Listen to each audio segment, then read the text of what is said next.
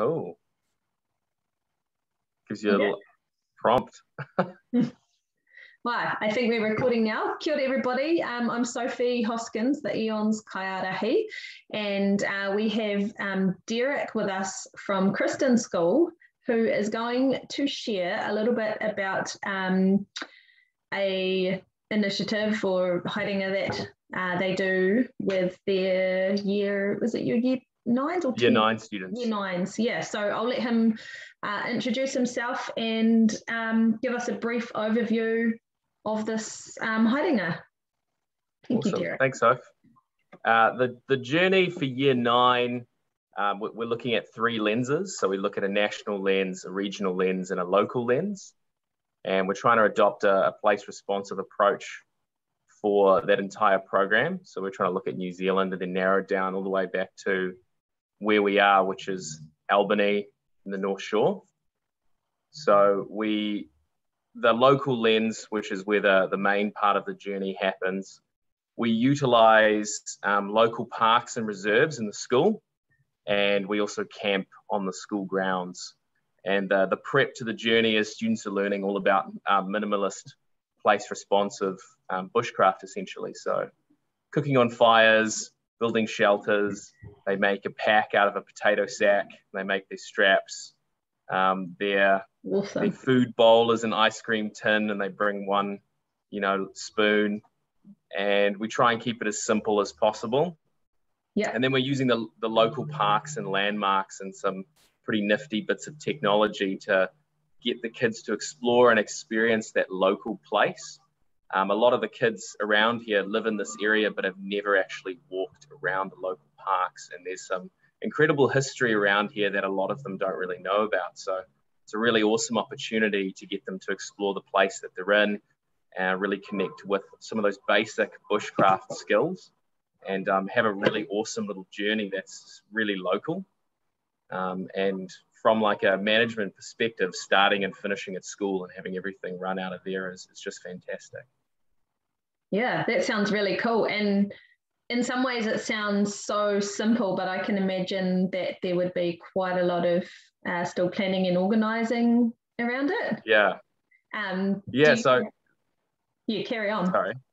Yeah, the camp's name is Less is More, but there's definitely a lot more work than you'd anticipate for a really, really simple camp. So a lot of time goes into the prep, obviously, beforehand to make sure the students all have the correct equipment and they understand the things that they need to do.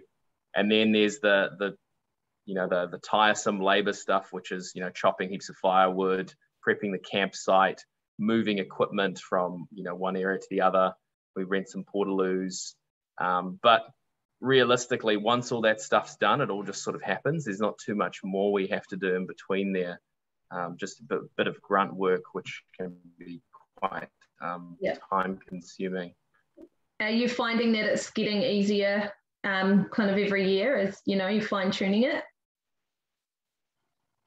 Yeah, so I haven't been the creator of this program. It was originally made by Jonathan Taylor, and it's sort of evolved as the years have gone by.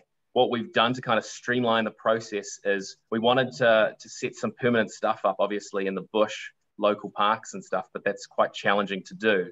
So we utilize a really awesome app called Action Bound. Mm-hmm. I'm not sure if you've heard of it. No. But essentially what it allows you to do is you can create almost like a scavenger hunt using QR codes without physically placing the codes. Wow. So you use this app and you can create a course that has challenges that are linked to GPS coordinates. So as the phone or the device you're using gets closer to the area, it updates you and gives you your next challenge. Cool. So you don't necessarily have to physically go and place QR codes and check them.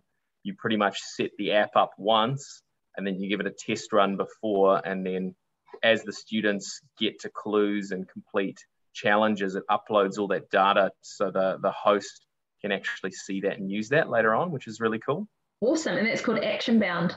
Yeah, so it's a free app if you're not using it in an educational context. If you're running a birthday party, you can use it for free. Okay. But if you're a school, you probably want to look at licensing that. Yeah. Okay, it's great. fantastic. Awesome. That's a great tip. Thank you.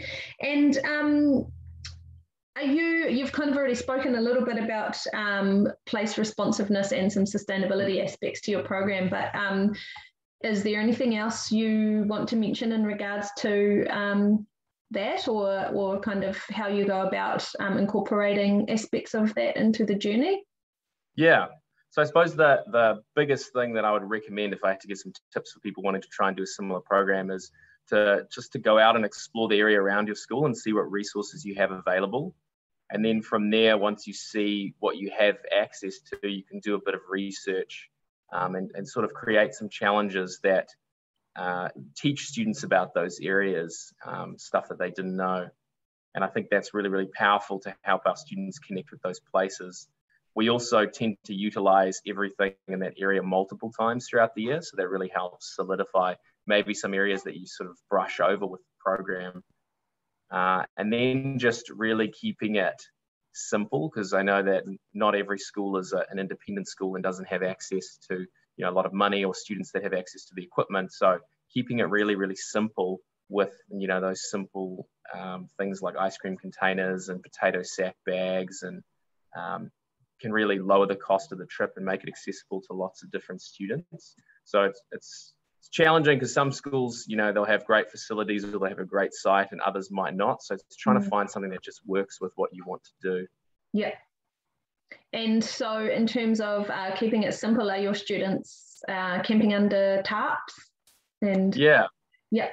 So we teach them the button method, and they all get a tarp, and they have to make they can either go for an A-frame or a bat wing, and we utilize hammocks as well. Oh, so cool. A whole group of relatively cheap hammocks that the students learn to pitch and set up. So the main things that they're really bringing are a sleeping bag and some warm clothes.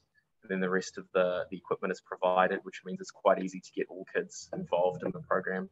Yeah, and then cooking on the fire. So ovens, is it? Yeah, so we break the students into tribes. So it's kind of like Survivor a little bit. So we've got our element-based tribes. And the way that it works is each tribe is responsible for preparing part of a meal. So we've got our starter, our main, and our dessert. So they're either cooking they make a big soup in a massive pot.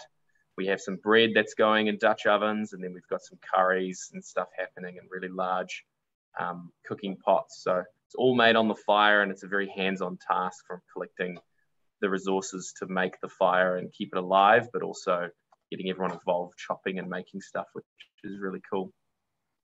Awesome. That sounds like a really cool, program for your Year 9s to be part of. And it'd be really cool to hear some more about that another time in terms of the other things you do. But it sounds like such a great local way to, connect to those local spaces for your class. Do you have any final top tips for anyone who's like, oh, that sounds really cool, like where do I start? Or you've given a few already, but any words?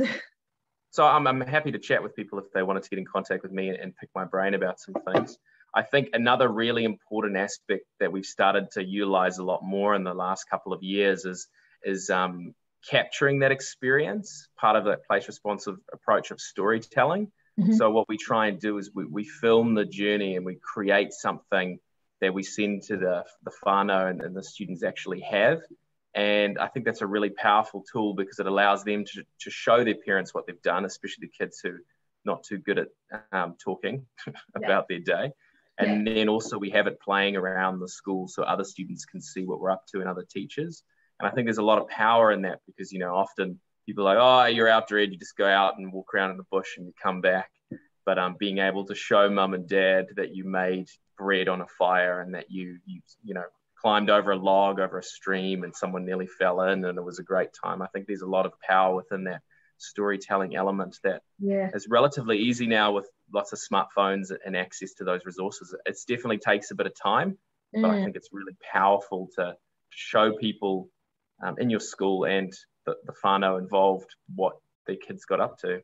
Yeah. So what do you use to put the movies together? Is there an app or a anything? So one of our staff, the talented Omine Ivat from Craft Lab, he's a bit of a not an amateur filmmaker. He's incredible. So he records all of these video snippets and photos, and he cuts everything together on just on his phone. Oh wow!